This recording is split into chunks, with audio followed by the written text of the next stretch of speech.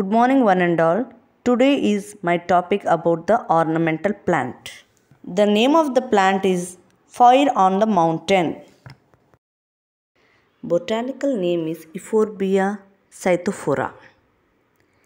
A single leaf has red and green color combination. Leaf itself look like a flower. It is a toxic plant. The milk secretion in the stem will cause itching in the hand. So keep children away from this plant. Low maintenance is required. Propagation of this plant is easy by stem cutting, and also we can grow by the seed. It's a very hardy plant. It grows in any soil. This plant requires full sunlight, so keep this plant only at outdoor. Overwatering is not required to this plant.